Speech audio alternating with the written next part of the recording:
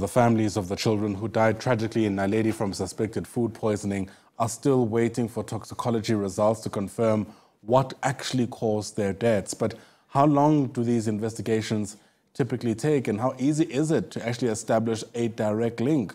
For that, let's bring in toxicologist Doctor Gerhard Verdoorn, who's with us now via our video link. Dr. Verdoorn, thanks very much indeed for your time and patience. Welcome to the SABC. Perhaps we can just start by understanding what goes typically into the process of conducting these toxicology tests, because in this particular instance, I'm not even sure if the families or investigators were able to get samples of what these kids allegedly ate.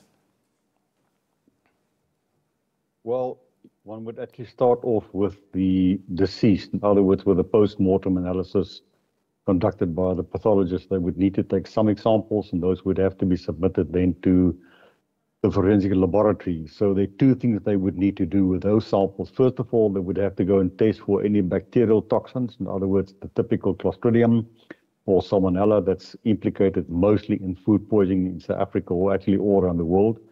But more importantly for me is to go and detect whether there are any pesticides in that food, because I am not convinced about the fact that this is actually a typical food poisoning. It sounds to me more like poison that was in the food. In other words, an agrochemical or a pesticide that we talk in the normal sense. So that is what needs to be done for the post-mortem. And secondly, then, is to do proper interrogation of the parents to find out what the children ate, where they buy those particular foodstuffs, to go back to the source of the foodstuff and investigate what happened in that particular vendor shop or in the spaza shop or maybe at the street vendor. Because what we find in the country is that the conditions at these retailers or these spaza shops and the street vendors are very appalling, and very often they sell typical food stuff that children eat, like biscuits or candies or these little popsicles and stuff like that, in between pesticides, which are illegal pesticides. They're not registered. They're actually very, very toxic.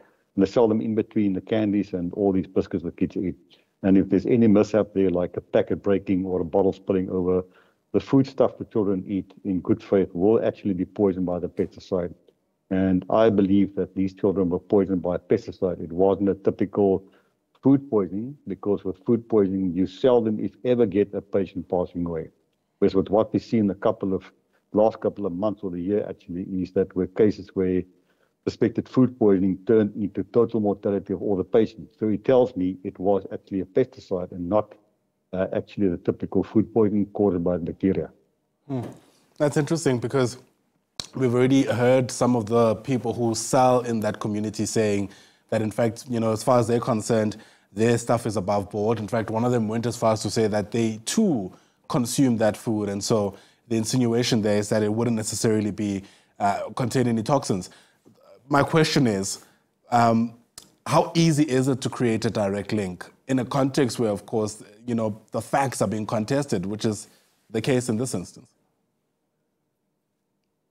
Well, the retailer will seldom, if ever, come up with a true fact, because now the retailer is implicated in the death of the children. But what I've seen myself going out with the police and the metro people and agriculture department into many of these spaza shops and street vendors is, like I said, they sell these street pesticides, the unlawful pesticides, in between all of the foodstuffs.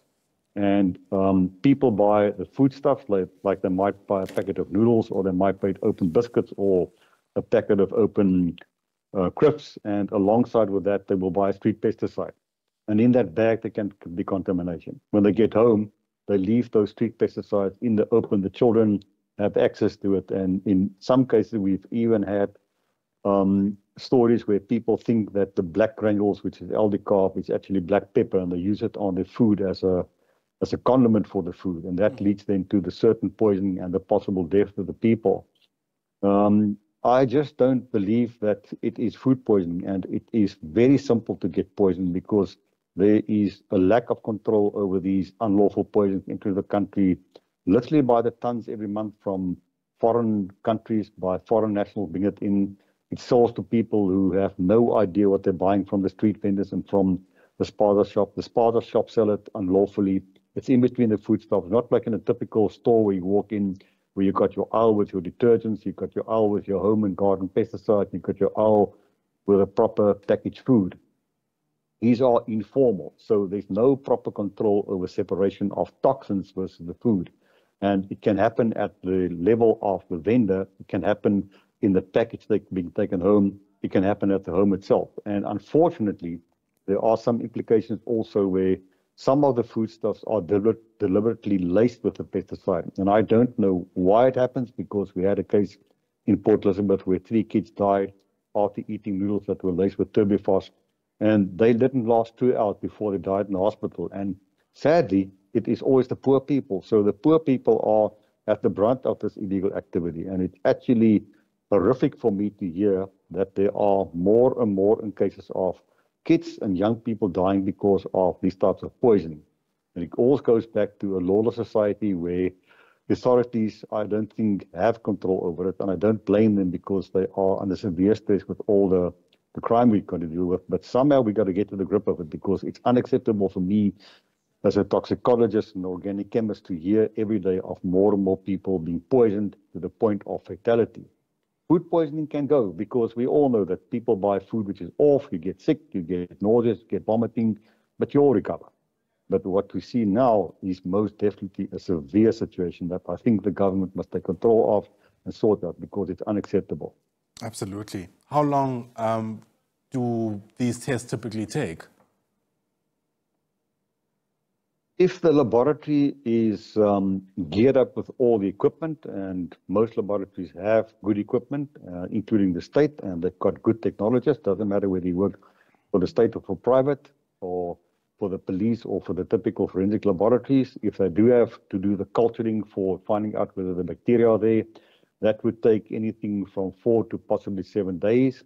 If they have to do analysis for any pesticide poisons or any other poisons, that should take no longer than 7 days. So if they speed up the process, and I do believe in a case like this where 5 children died, they need to speed up the process. We should be able to get an answer from the laboratory within 7 days what the chemical was, or what the biological chemical was that caused the poison, because it can either be a biological substance like, for example, a bacterium, or it can be a chemical toxin like I mentioned, aldicarb or turbifos or dichlorphos or methylmethylphos. These are the ones which are mostly implicated, but it shouldn't take longer than a week to 10 days to get those results out of the laboratory. All right. I suppose in some ways they're still within that window, because my next question was going to be whether or not in this particular case we're taking longer than we should. But if you say up to 10 days, then I suppose we should know by the end of this week what actually may have led to those deaths. Dr. Verdoorn, let me thank you for your time and your insight. Really do appreciate you speaking to us. Dr. Gerhard Verdoorn is a toxicologist.